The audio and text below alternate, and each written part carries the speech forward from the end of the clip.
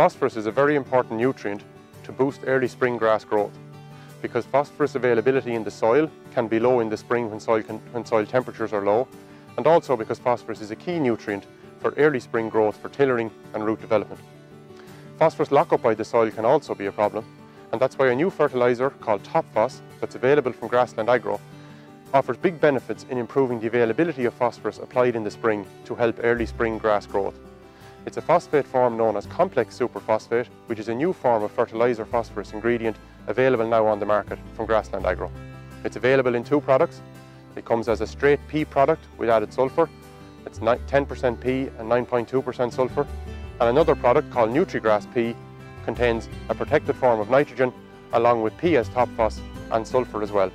Both products have the ability to get more P into the soil in the spring, that is in a more available form to help spring growth, and also to help simplify and get more out of your fertiliser plan for the spring period and for the whole year.